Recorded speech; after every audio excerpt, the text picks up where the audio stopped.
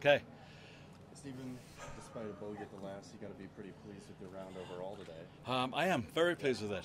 Considering I had 3 weeks off and played 3 times over the 3 weeks, yeah, I'm quite happy with my performance today, yes. Okay. You took that time off. How'd you spend it? Not playing golf, that's for sure.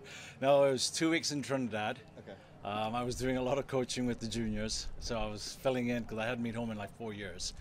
And then I went back to Turks for 2 days to change clothes, and then came to Vancouver and played once there at Shaughnessy, which was nice because the Canadian Women's Open is there next week.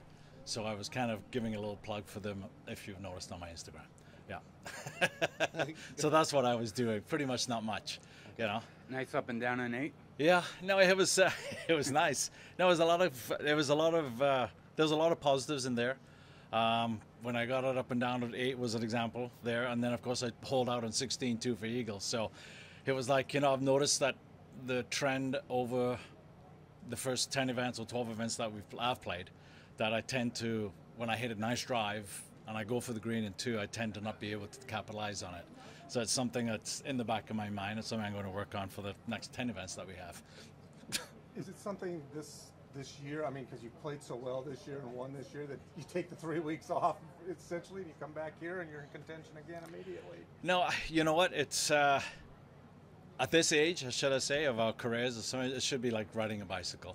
You get on the horse again and you should be able to just kind of fall back into where you were the last 3 weeks before you play. So, which is where I was, and I was the main thing was the fact that I feel very energetic coming back because I've had the 3 weeks off and I know I needed it, and the fact that I didn't go to the British was a reason for that, and it was to try and get some more energy back in me. So your expectations were that you'd be back in? No, ready to go. you know what? I have zero expectations when I play golf today.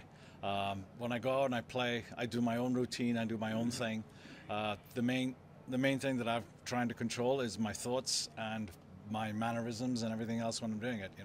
I think if I stay with my routine the way I've done it for the first half of this year, which is the 3, 4, 5 days of day working out, getting myself prepared physically, mentally, the rest of it kind of falls into place. Stephen, we talked on the range a couple days ago, a little personal thing, about your friends in Hawaii. I mean, and what's going on over there. Can you speak on part of that? Yeah, it's tough. I've been going there since '04 for Christmas every year, and the fact of watching the devastation that's gone on there in Maui, I mean, they have so many great restaurants and so many great places there in Maui, in Lahaina itself, that where we go down and we eat and drink and do everything there. To watch the devastation, what's happening there with those people there, it's like, wow. It's going to be a while before they get themselves underneath their feet again, just to keep going. So it's difficult. At this stage right now, I don't think we're going there for Christmas because that's a little unfair. It's actually something I'm thinking of, is we're giving up all 3 weeks that we have there to somebody who actually needs it. So it's something I'm going to talk to Marriott about and see what they say. That's something to think about because the hotel should be doing it, even if the government's paying for it. Perfect. Okay.